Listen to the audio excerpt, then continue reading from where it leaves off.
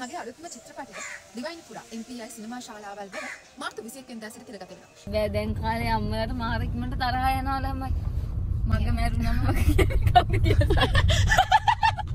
කිඹුලෙක්වත් දුන්නොත් එහෙම වැඩේ චකබලා හරි මේක වට කරලා ඇත්තටම කිඹුල්ලෝ ඉන්නවා. Good morning ළමයි. අදත් ඉතින් අලුත් vlog එකකින් තමයි එකතු වෙන්නේ. අද අපි යනවා අලුත් තැනකට කියලා මම මේකට මෙතනට කලින් ගිහිල්ලා තියෙනවා. හැබැයි අවුරුදු ගානකට කලින් ගිහිල්ලා තියෙන්නේ. ඉතින් යනවා අලුත් vlog එකක් කරන්න තමයි යන්නේ. එහෙම තමයි යන්නේ. ෂර්ට් එකයි කොට කල්සමයි ඉතින් පේන්නේ නැහැ. මාත් එක කවුරුත් යන්නේ කියලා ඔයගලන්ට බලන්න පුළුවන්. ඉතින් ඉන්න අපි කොහෙද යන්නේ කියලා කියන්න. ඇත්තටම මම මෙහෙට චූටි කාලේ ගිහිල්ලා තියෙනවා.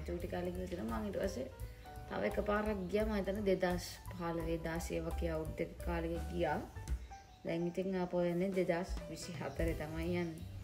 යා කොහෙද යන්නේ කියලා ඉතින් vlog එක බලාගෙන හිටියොත් අනිවාර්යෙන් දැනගන්න පුළුවන්. ඔයාලා වැදගත් තරක මොකද තන? කොහෙද මුල් තැන ඉතින් ඔය? මම වැදගත් ගමන.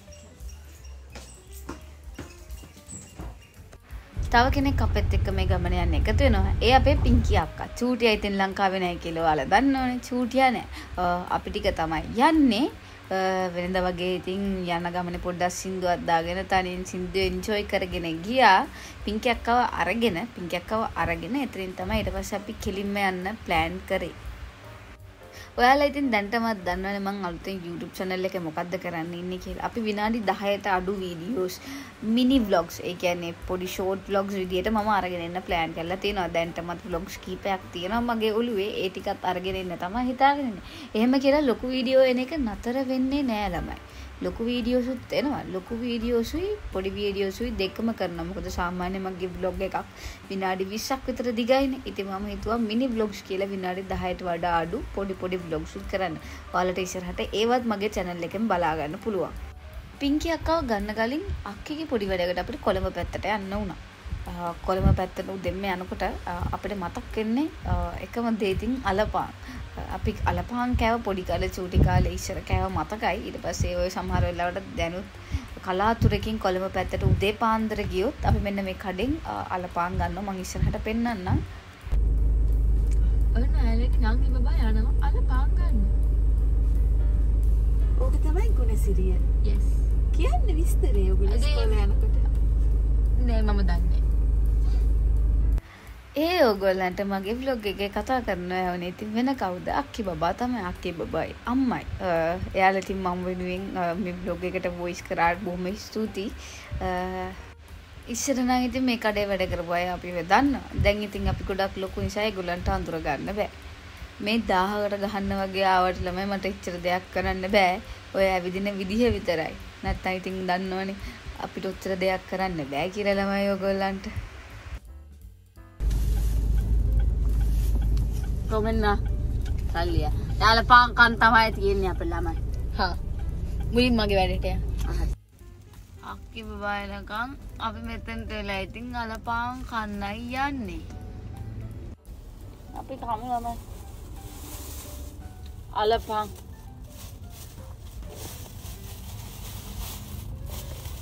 චූටි කාලේ නම් වැඩ කන්න ආසාවක් තිබුණේ නැහැ. දැන් තමයි හොය කන්නේ.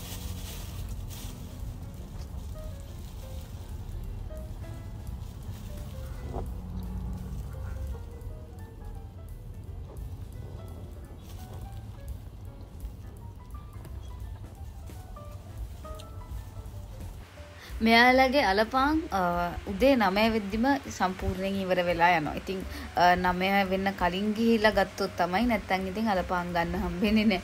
මේ ප්‍රොමෝෂන් එකක් නෙමෙයි ළමයි කරන්නේ. ඇත්තමයි මට මේක ඕනතරම් වෙලා තියෙනවා. අපි සාමාන්‍යයෙන් මේ පැත්තට යනකොට මං යන්න කලින් හැම වෙලේම කෝල් කරලා කියනවා මම මේ වෙලාවට එනවා.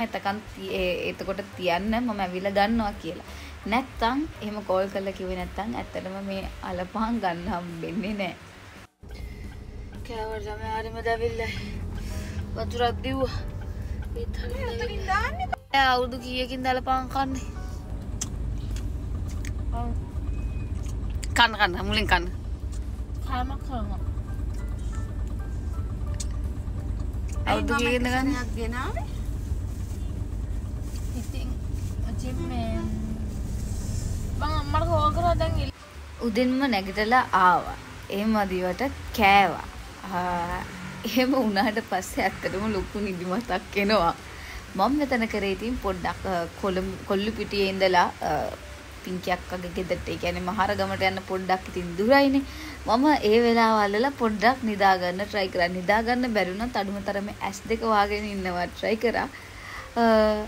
දන්නවනේ ඉතින් ළමයි කාලා බිව්වට පස්සේ පොඩි නිදිමතක් එනවා. ඉතින් උදේ පාන්දර නෙමෙයි. ඉතින් 9 කියන්නේ උදේ පාන්දර නෙමෙයි කියලා ඊට පස්සේ ඔයාලා කියයි. ඔව් 9 කියන්නේ උදේ පාන්දර නෙමෙයි. ඒ වුණාට මම නිදාගත්තේ ඒ දවසේ මම හිතන්නේ 4 නැත්තම් 5 වෙද්දි. එතකොට ඉතින් වෙලාවත් එක්ක මට පොඩ්ඩක් නිදිමත වැඩිපුර තිබුණා. මේ ඉන්න අත තියාගෙන ඉන්න බැරි ළමෙක් මං කකුල මෙතන උඩින් තිබ්බ ගමන් එයා පෑනක් අරගෙන මගේ කකුලේ එක දේවල් ලිව්වා. ඒ දේවල් මොනවද ලිව්වේ කියලා බලන්න. ඉතින් මට ආපහු කකුල ගන්න උනා. ඒ කකුල අරන් අනිත් කකුල තිබ්බම ඒ කකුලෙත් එක දේවල් ලියනවා.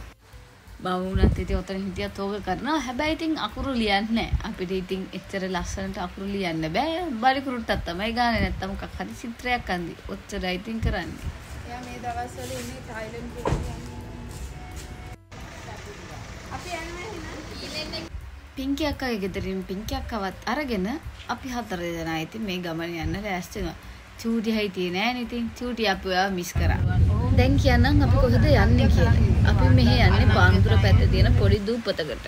මේ දූපතේ නම රස්කින් අයිලන්ඩ්. මේක බෝල්ගොඩ වැවෙන් ගිහිල්ලා තමයි යන්න ඕනේ.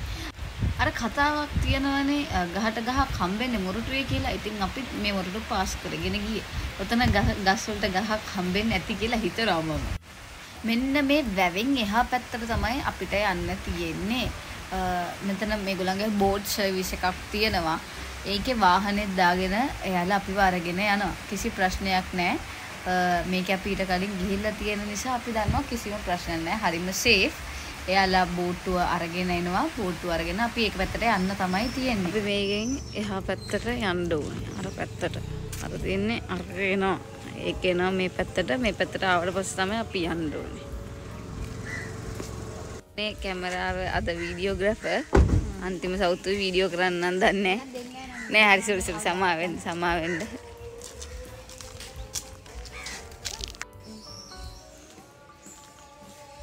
බම්බර වසන්තේ මගේ අලුත්ම චිත්‍රපටය දිවයින පුරා MPI සිනමා ශාලාවල් වල මාර්තු 21 වෙනිදා සිට තිරගත වෙනවා. ඉතින් මේ චිත්‍රපටය නිෂ්පාදනය කරන්නේ ටී.ටී. නඩේෂන් මහත්මයා. ඒ වගේම තමයි අධ්‍යක්ෂණය කරන්නේ අපේ මහා නියාස් මහත්මයා. මේ චිත්‍රපටයේ ඉන්න ඔයගොල්ලෝ ආදරය කරන කලාකරු රැසක්. චන්නි පෙරේරා මහත්මයා, රෙක්ස් කොඩික් පිලි මහත්මයා, චංචලා වර්ණසූරිය, ඒෂා පෙරේරා ඒ වගේම තමයි ජගත් ගලපති අයියා ඇතුළු ශේෂ්ත්‍රයේ ප්‍රවීණ දක්ෂයන් රැසක් එක්ක තමයි මේ චිත්‍රපටය තිරගත වෙන්නේ. ඉතින් අමතක කරන්නේ නැතුව මාර්තු 21 වෙනිදා ඔයාලා අනිවාර්යෙන්ම බඹර වසන්ත චිත්‍රපටය බලන්න එන්න. ඔයත් බලන්න යන්න. මාත් බලන්න. අපි හිතන තරම් ලේසි නෑ ළමයිම වීඩියෝ එකක් ගන්න. මොකද සමහර වෙලාවට නම් වරදින්න පුළුවන් නේ. වීඩියෝ 2-3ක් අරගෙන හොඳ මේකනේ ඉතින් දාන්නේ. මෙතන බෝට් එක එන්නේ එක වෙලාවල් වලට. ඉතින් අපි ගියපු වෙලාවත් එක්ක බලද්දි විනාඩි 2-3ක පොඩි වෙනසක් තිබුණා බෝට් එක එන්න. අපි ඉතින් බෝට් එක එනකන් ෂේප් එකේ ෆොටෝ වීඩියෝස් අරගෙන හිටියා. ඔන්න ඉතින් වාහනේ එනවා. අරගෙනවා. ඒක තමයි අපි යන්න ඕනේ. අකි මේක ගන්න ඔයාගේ ෂෝල් එක. මෙතනට තමයි එන්නේ.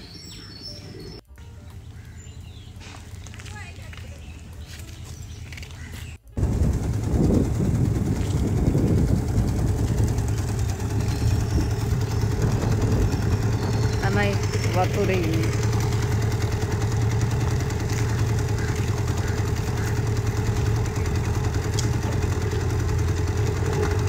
හෙල්ලෙනවා තමයි හෙල්ලෙනවා.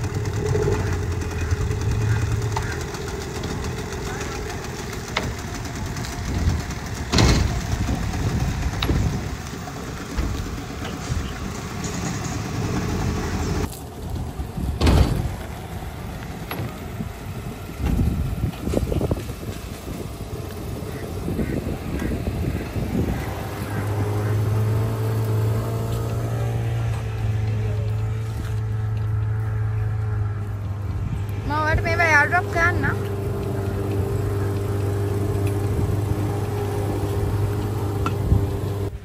පේනවනේ ළමයි මේක පොඩ්ඩක් ලොකුයි. ඉතින් මේකේ මම හිතන සාමාන්‍ය ලොකු වාහනයකට උනත් යන්න පුළුවන්. ඒක විතරක් නෙමෙයි මේකේ ආරක්ෂක හේතුන් මත වාහනේ ඇතුලේ යන්න පුළුවන් ඩ්‍රයිව් කරන කෙනාට විතරයි. අනිත් පැසෙන්ජර්ස්ලා එළියට බහැලා බෝට්ටුවේ තමයි යන්න ඕනේ. ඒ කියන්නේ මෙන්න අපි හිටගෙන ඉන්නා වගේ හිටගෙන තමයි යන්න ඕනේ. වාහනේ ඇතුලේ යන්න බෑ. ඒකේ එයාලගේ රූල්ස් වලට ඒක තියෙනවා. මේ බෝට් එකෙන් එහා පැත්තට ගිහිල්ලා ආපහු කීයට හරි මේ පැත්තට එන්න එයාලා ටිකට් ගන්නවා. ටිකට්ස් කඩනවා. ඒක වෙනම කම්පැනි එකක් කරන්නේ. එයාලා ටිකට්ස් කඩනවා. කොහොම හරි මේ බෝට් එක උදේ පටන් ගත්තට පස්සේ ආපහු රෑ 11 මාර විතර වෙනකන් යනවා. මේ දවස්වල ඉතින් පුදුම රස්නයක් නේ ළමයි තියෙන. හිතන්නකෝ මේ වගේ ගහක් කොලක් නැති තැනක හිටගෙන හෙට මෙට මාරු වෙනකන් හිටගෙන ඉන්න එක කොහොමද කියලා.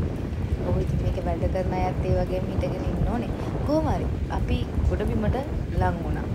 මේක හරියටම අතර නතර කරනවා. එතනින් බහැලා ඉවර වෙලා අපි වාහනේ ආපහු නැගලා යන්න පුළුවන්.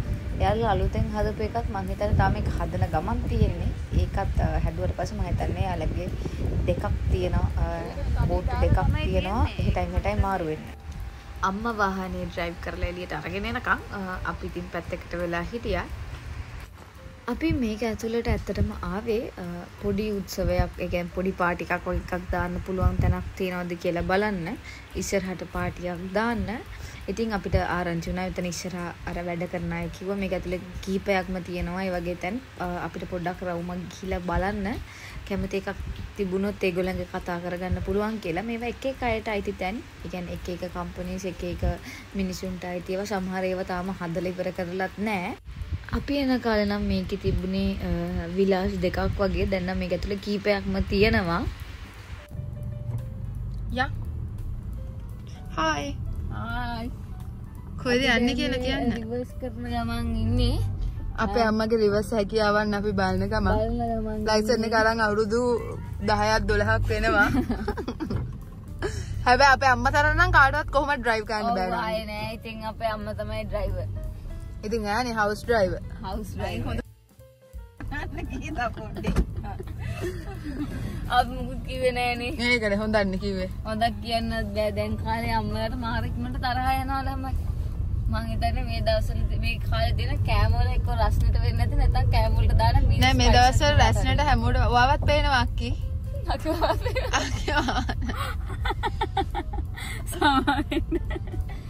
මේ කාලේ තියෙන රස්නෙට වෙන්නේ නැති මට නම් ගොඩක් වෙලාවට ඉතින් රස්නෙට වෙන්නේ නැති. අයියා මෙතන වැඩිපුර තරහ යන්නේ. රස්නෙට. කියන පොඩක් කිය. මේ මට ඔම් පිටිපස්සට නම් ඉන්නවා ආස නැන්නේ කැමරාවකට මූණ පෙන්න. හැබැයි මේක නම් ලස්සනයි අයියා අම්මා. මේ කොච්චර අපි එපා කියනවා. එයා කොච්චර කරත් එපා කියනවා. අපි අන්තිමට ඩිසපොයින්ට් වෙනවා වීඩියෝ අරගෙන ඉවර වෙලා. ඕප්ස්.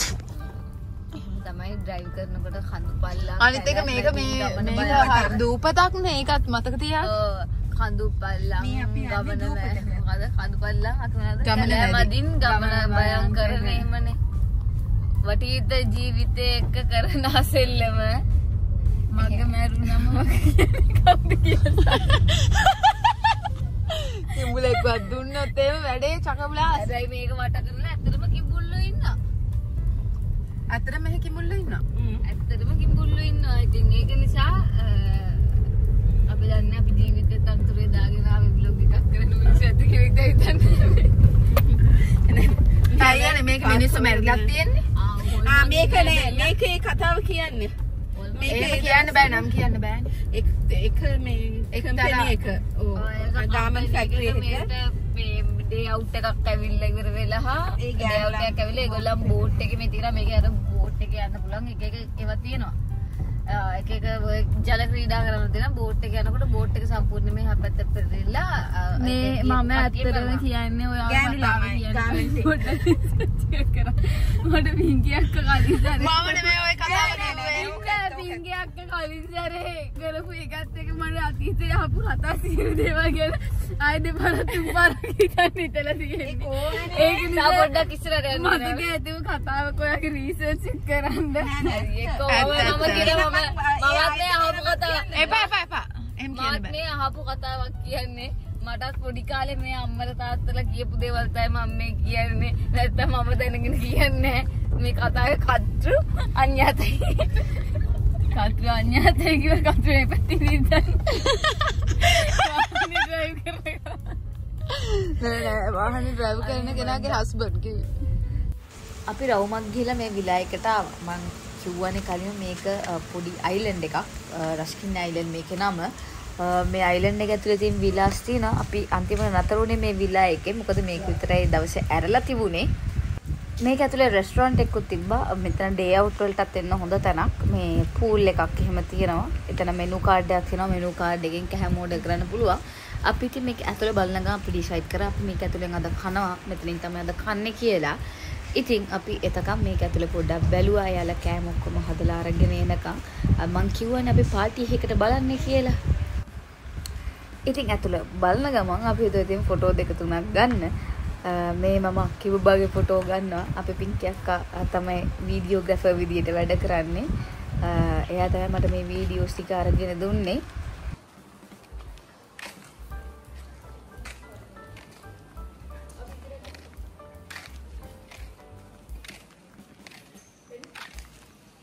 I think photo gana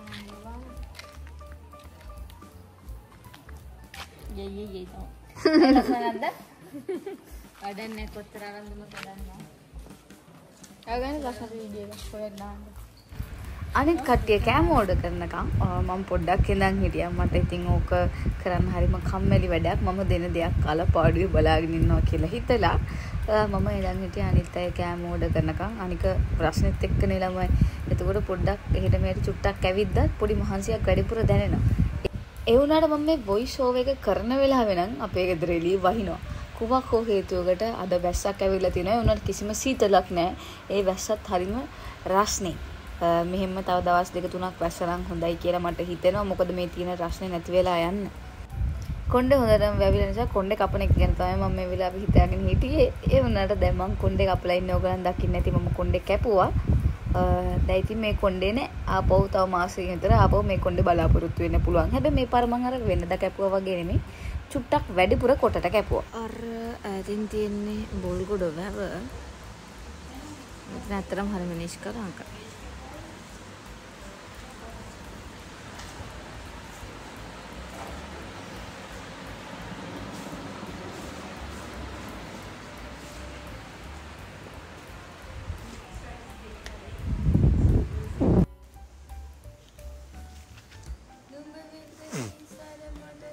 නෑ බොරු කියන්න එපා අක්කේ. උඹ විද්ද හීසර වැදුනා මට කෙල්ල. මොකක් හරි යදුනා. මට වැදුනා කෙල්ල නෙමෙයි. නා කපන මෙහෙම ගස් වලින් වැට වෙලා තියෙන තැනක් මේ දවස්වල දකින්නට කොහොමද ළම? සීතලයි නේද? වැදන්නේ මෙයාට ලයිව් එකේ කෙල්ලෙක් ඇවිල්ලා කිව්වා I like this year මේම කියලා කිව්වා. ඒ කියන්නේ ඩිම්පල්ද? ඩිම්පල්ස් නෑ කෙල්ලට කතා එයා ට්‍රාන්ස්ලේට් කරගන්න බෑ හදියට මොකද්ද කිව්වේ කියලා. ඉංග්‍රීසි එකේ නෑ වෙන රට. අර නම් චයිනීස් නේද? පෙහෙලි නසරි.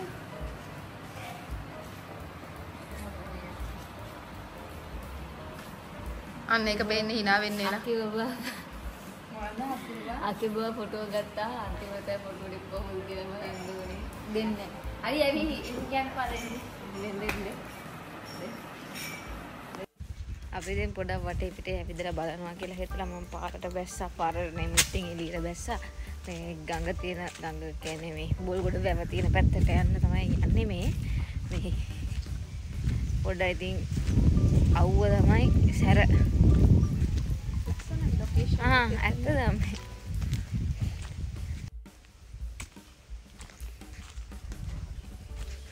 මෙතන අක්කි බබාව ගෙනලා ෆොටෝ එකක් ගත්තේ නැත්තම් මොකද්ද වගේ. අපි මෙතනට අක්කි බබාව ගෙනලා ෆොටෝ එකක් ගමු. ඊට කලින් ඉතින් ලොකේෂන් එක පෙන්නන්න. ඔන්න ඔහොම තමයි මෙතන තියෙන්නේ. සම්පූර්ණම ඉතින් වතුර තමයි. වතුර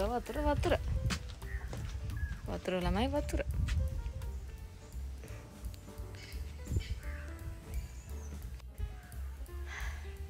හෙවන තැනකට ආවම ප්‍රශ්න තමයි තේරෙන්නේ අනේ කොච්චර සනීපයිද කියලා. මොකද අවු ඇත්තරම සරයි ළමයි.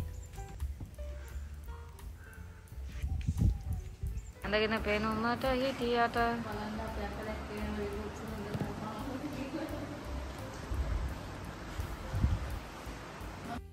අපි සමග වීඩියෝ දුරකථනයෙන් චූටි එකතු වී සිටිනවා.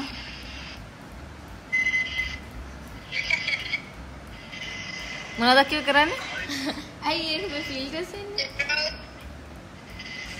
බොනවා සෝඩා. නිකන් යා තන්නේ යනවා වගේ. පහළ වුණා කියන්නේ. පින්කියක් අවුරුද්දට.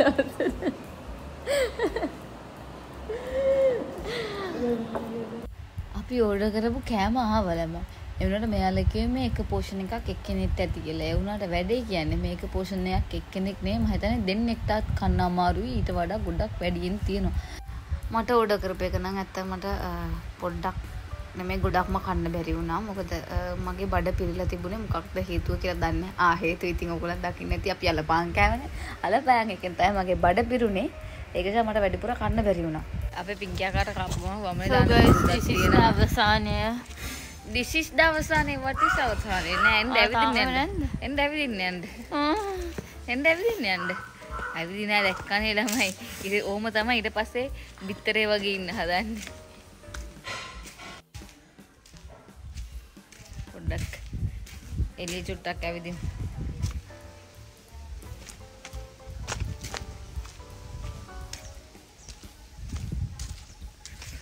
මාරව්වල් ළමයි එළිය තියෙන්නේ මේක ඇවිදින්නද මම හිතුවේ. එක කමන්නේ අප්පා. ඒක අපි මේක ඉවර කරලා දාමු නේදනේ. බුරුබුරු ටුටක් තේ ඇවිදින්න. මේ ළමයා එනකන් ඉතින් හිටියොත් ඉතින් අපි යන ගමන් මෙන්න මේ වගේ විලාසුත් එක්ක මේවා අවුරුදු ගානකින් කවුරුත් මේ පැත්තටවත් ඇවිල්ලා නැහැ. ගේට්ටු කැඩිලා, තව ගෙවල් වල දොරවල් ඉස්සරහ ලොකුවට ගස් වැවිලා, එහෙම විලාසුත් දැක්ක. හරි ඉතින් අද vlog එකත් ඉවරයි. මෙතෙන්ට ආවා. දැන් ගෙදර යන්න තමයි තියෙන්නේ. අන්න අර ඒවයි කියනවා. අර අතනයි. එනවා. එන ගමන් තියෙන්නේ. යන්න තමයි තියෙන්නේ. මෙතනට ඇවිල්ලා නැති අය ඉතින් නිවාඩු දවසක් තියෙනවනම් ඇවිල්ලා ඩේ අවුට් එකකට නැත්තම් ඉන්නත් පුළුවන්. කැමති අය ඇවිල්ලා බලන්න. අතරම ඉතින් කොළඹවට මේ වගේ තැනක් තියෙනවා කියන එක පොඩ්ඩක් හිතන්න අමාරුයිනේ නේ. එහෙනම් ඉතින් අපි යමුනේ. යමු එහෙනම්.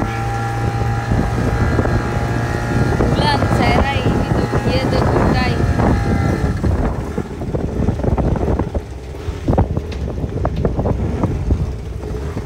එහෙනම් ළමයි අපි යනවා. බයි කියන්න බයි බයි. කැම්මට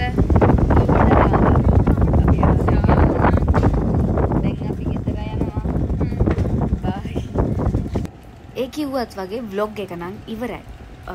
අපි තව vlog එකකින් හම්බෙමු. මතකයිනේ මම මිනි vlog සුත් දානවා ඉස්සරහට. ඒවත් බලන්න ලෑස්ති වෙලා ඉන්න.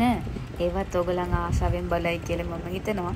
මොකද ඒව නම් මම කිව්වා වගේ විනාඩි 10ට වඩා පොඩි ඒවා තමයි දාන්නේ.